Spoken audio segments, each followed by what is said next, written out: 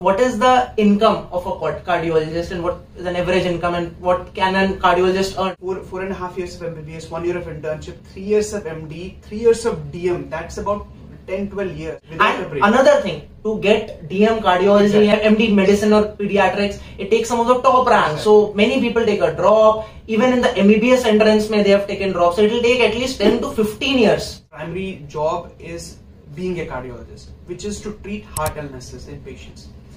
Or as far as salary is concerned, it's a product of your excellence. It's a product of your skill. Okay. So if you're in a government setup or during your residency, everybody gets the same salary. But like you will be given the same salary as any other resident. But once you're out of residency, once you practice as a cardiologist, you can earn as much as you want. I know people who earn 1 lakh a day, which means 20-30 lakhs a month. I know such people. But that should not be the primary goal of being a cardiologist.